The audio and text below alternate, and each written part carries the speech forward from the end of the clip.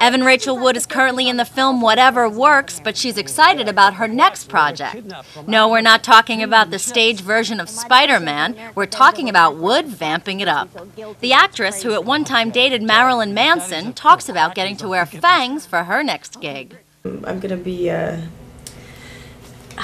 have a little part in True Blood, the last 2 episodes. I'll be playing a vampire queen, so looking forward to that one. She talks more in depth about her True Blood character.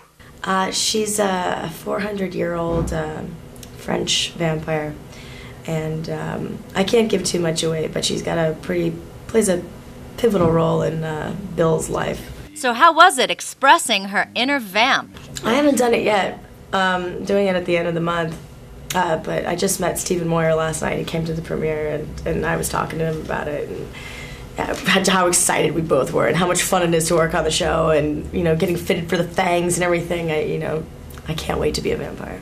Makeup's gonna love me though, because I've got the skin for it. They're not gonna have to put any white makeup on me. True Blood stars Anna Paquin, and the 2nd season premiered on HBO June 14th. Her latest project, Whatever Works, features her as a partner to Larry David, but the movie was only released with a limited run this past Friday, June 19th. So what kind of genius are you anyway? What kind? Yeah, like what are you genius at? Quantum mechanics. Yeah, but what field? Like music?